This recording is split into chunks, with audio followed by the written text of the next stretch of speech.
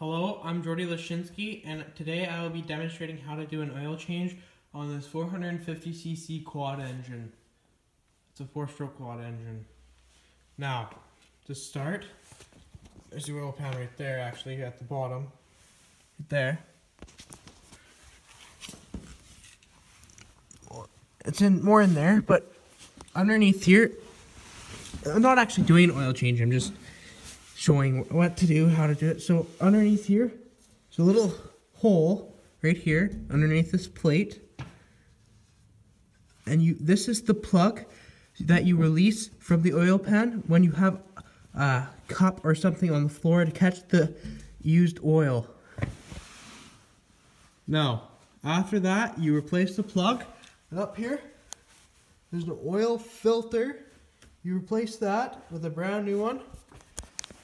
Then, the reason why we can't change the oil on this is because the clip for this is broke back here in the seat, so we have no access to it.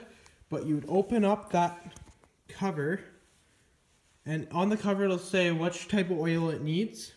You'd put that oil in, however many quarts you need, liters, and then you're good to go. Oil change is done, it's complete.